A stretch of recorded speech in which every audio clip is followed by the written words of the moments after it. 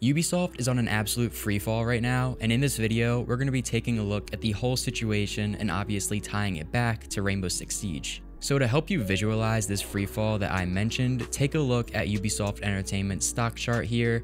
Now, I may be a business major, but it doesn't take a business major to tell you that this is an absolute plunge of stock decay for Ubisoft. I don't think I could personally say it better than this quote from Pocket Gamer, which states, "Ubisoft has been steadily declining since February 2021, down from $94.98 per share to $10.13 per share at the time of writing, and since September 2019, Ubisoft's share price has fallen by 86.5%. Now, if you're not a numbers person, basically Ubisoft is in some deep shit right now. In 2023, we saw one of the company's worst financial years in its history as their stock fell over 50% from its peak and shaving off billions of dollars from their perceived market value.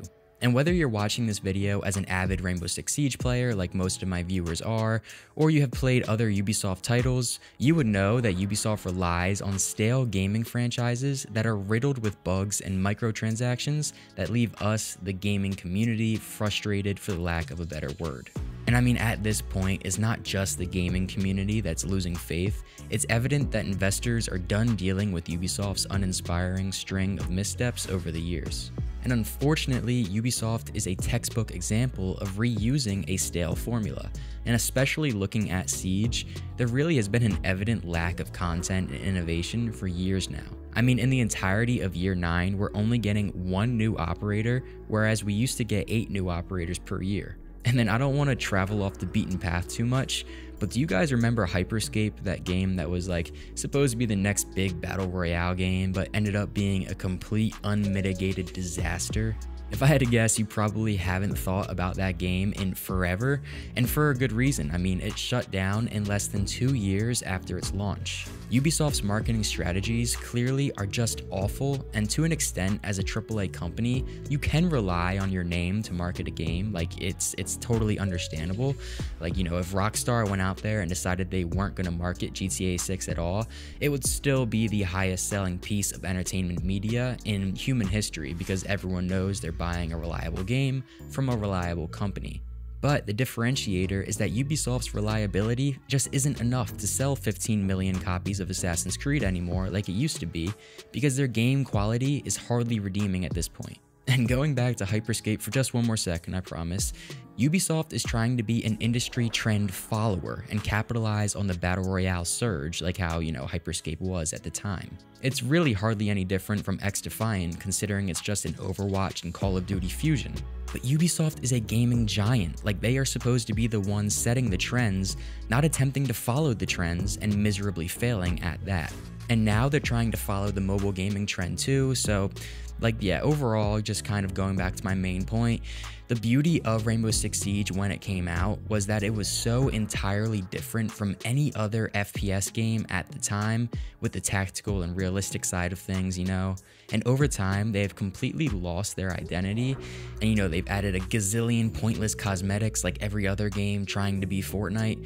They're clearly trying to get their money wherever they can get it, like in cosmetics, because selling their games to new buyers just clearly isn't cutting it. And let's not even act like this is all entirely on Ubisoft's business operations, because it's really not. They have had workplace misconduct scandals leading to replacing top executives, and it's evident that the damage has been done internally, and the company's morale and culture has been shot.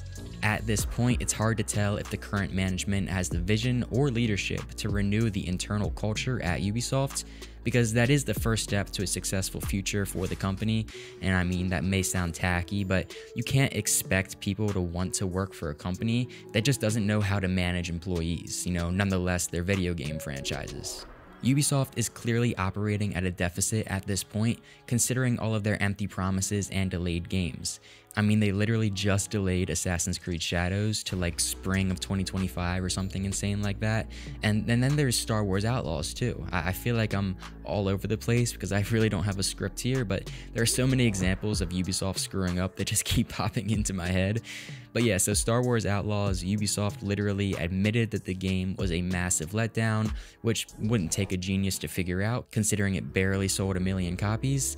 And the game didn't even get reviewed terribly. Like, people said it it wasn't even that bad, Ubisoft just sucks at marketing, and no one feels the need to buy the game, even though Star Wars clearly has a massive following, and this is the first non-EA Star Wars game in like 2 decades, so the potential for immense success was obviously there, but another example of Ubisoft just dropping the ball on it. And every company has their failed launches, so I'm not trying to say Ubisoft is failing simply because of that, but just look at how other companies handle failed launches. You know, a prime example of this is Cyberpunk. No one would refer to Cyberpunk as a flop now because it ended up being great, but on launch, it was an overwhelming and unanimous fail of a game. I mean, the game was so bad that Sony took it off the PlayStation Store entirely just a few weeks after the release. And then, you know, the game's developers, CD Projekt Red, they went back in, they fixed the bugs and the issues that players complained about, and now the game is overall viewed positively, and actually it got back on track for initial sales projections too. And that's something that Ubisoft probably couldn't even fathom, unfortunately, which shows. But now looking at the future of Ubisoft, it isn't looking too good. Just a few days ago, the minority shareholders of Ubisoft, Tencent, and the Guillemot family announced that they were considering a buyout to take the company private, which is really the only reason that the stock isn't at an all-time low right now. And I mean, if this is something that really does happen, we will probably find out way sooner than you may expect, considering how quickly Ubisoft is plummeting by the day. For us Rainbow Six Siege players, it is definitely concerning. Ubisoft continues to reassure us, saying, you know, they're going to make it to 100 operators and whatever else, but it really seems like they are limping their way to that point. And I know they want to get there, and obviously as an enjoyer of Siege, I want to see them get there too, but I'm not sure if they will physically, financially be able to get there and support the game for that long. And especially if they keep this lack of content trend up. I mean, we're at like, what, 74 operators in the game right now? Something like that. And at this rate of adding 1 new operator per year, I'm literally going to be damn near 50 years old by the time they reach their goal of having 100 operators, and that's not even an exaggeration. And then it goes without saying, but all the cheating problems in Siege, like, you know, this game is just overrun by dishonest players, and the loyal players are dropping like flies, and rightfully so, and that 100% has contributed to this decline in Ubisoft stock, considering Rainbow Six Siege is one of their biggest titles, and their average active player base is no longer peaking with the releases of new seasons like how it used to, so they can't even rely on the hype of a new season anymore like how they could at one point. Ubisoft definitely has opportunities to bounce back with the amount of titles they have put out recently and, you know, the amount of titles they have on the horizon, but they can't stick to the same formula that hasn't been working because otherwise they are destined for failure. So yeah, Ubisoft is pretty much beyond fixing at this point with this current allocation of resources, so there needs to be some major changes that happen internally, like I said, or else they are going to be looking at liquidation, and who knows what that will look like for the future of Ubisoft franchises like Rainbow Six Siege. Let me know down in the comments what you guys think about the whole situation, or maybe what change you guys think needs to happen, if any. I'm always interested in hearing your guys' opinions on things like this, considering the gaming community always has such passionate opinions. But yeah, thanks so much for watching. Leave a like and subscribe if you enjoyed, and I'll see you all in the next one. Peace.